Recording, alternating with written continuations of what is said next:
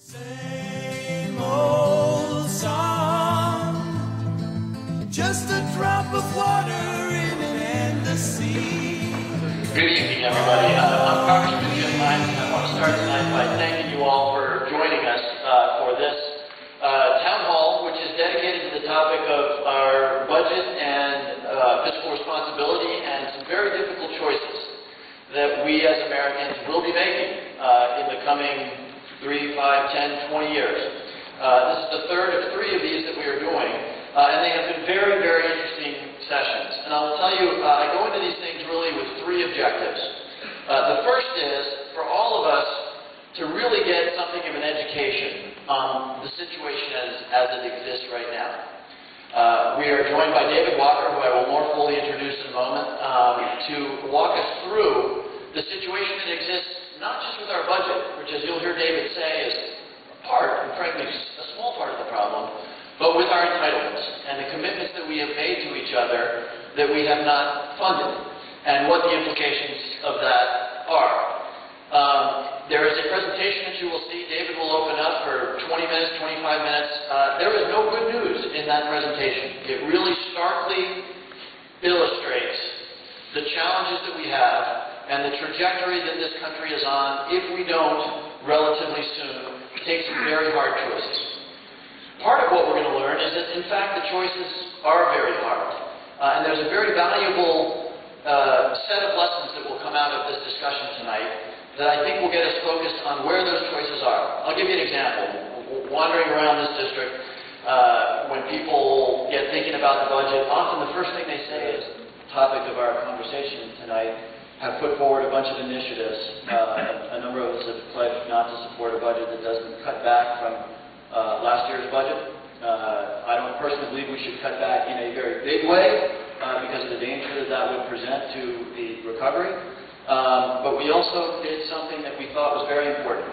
The political dirt out there is that Democrats will not tolerate spending cuts and Republicans will not contemplate tax increases. Now, we thought, okay, since it is easy to say, I want to be fiscally responsible, but the follow-up question is the hard one. How? And again, I'm sitting here fascinated because I just have not heard, as much as we've heard opinions of vastly different points of view here, I haven't heard, really tough suggestions on what we do. We said, let's put some cuts on the table. And so we put together a package of $70 billion in cuts over 10 years. Do we think that solves the problem? You saw the numbers. It doesn't solve the problem, but at least it starts the discussion. And we got an amendment put together that we were going to submit as part of the HUD budget. And I'll tell you, that was not easy for me. I used to do affordable housing that would make cuts to the HUD budget.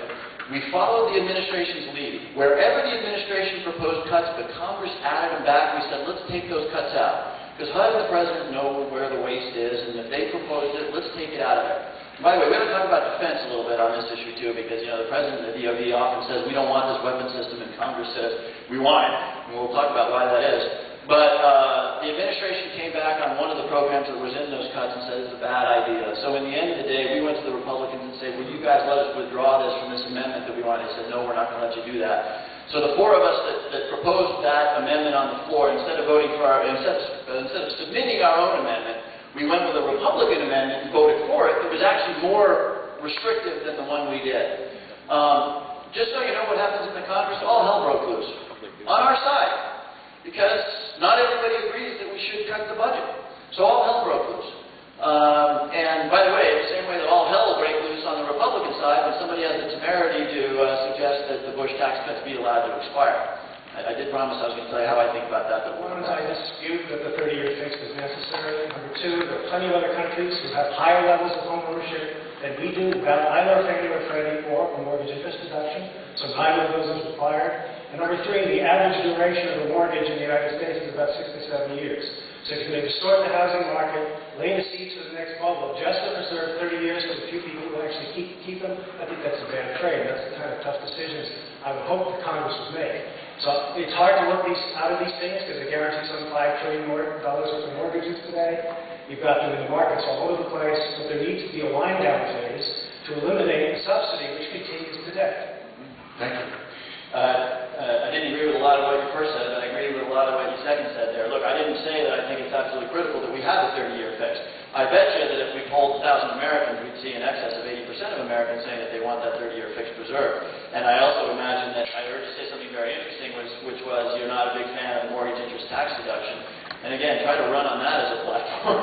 I'm not saying that's a bad thing to do. That's why I didn't propose eliminating, because that's a much more difficult political game. But I think there may be enough to try to get some resolution to Fannie and Freddie, which today are unlimited drains on the taxpayer's dime. And I see the moves being done in the last few days, which is essentially the same stuff.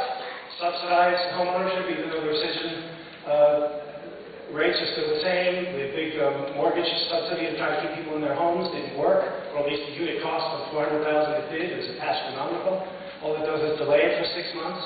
So these things are just sending good money after bad, and I think somewhere along the line you've got to stop it. I just took things that are kind of one-timey in nature. I understand that Social Security and Medicare are much more difficult. My own view on that is we have made a promise, for good or for bad, for people who rely upon it throughout their lives. You can't change it for those out of your retirement or in it. You have the luxury of time. That's the only answer to this. So you deal with the phasing it over many decades. That's the only answer I can see for those. But I detest those elites. These are one-time events that could be dealt with, I think, in a more encapsulated form. Thank you. Thank you. I'm glad we ended on that note, because I don't think I agreed with everything you said, but I certainly agreed with a lot of what you said, and appreciate the way in which you say it. And I want to close on this note. You know, like all of my town hall meetings in a moment of national crisis, there are a lot of different opinions in the room. There's a lot of passion. There's a lot of emotion. I actually don't mind. Gentlemen asked me if I'm wearing Kevlar. I actually think that people angry, happy, unhappy, loud, not loud in town hall meetings is a sign of the vibrancy of our democracy in a very, very difficult time. So with that as prologue, I just want to say thank you very much for taking the time, for sticking with us for I think in excess of 2 hours for this very, very important discussion. Again, I wake up every morning reminded of the fact that my title is representative, and somebody said, why don't you just do these things? Why aren't you saying, look, my job is to listen and to convey your thoughts and ideas, which are in many cases very contradictory, to the floor of the United States Congress. So thank you very, very much for attending tonight, your thoughts, ideas, suggestions, and most importantly for participating in our democracy. Good night. Wait. When you come out on a Bush tax cut?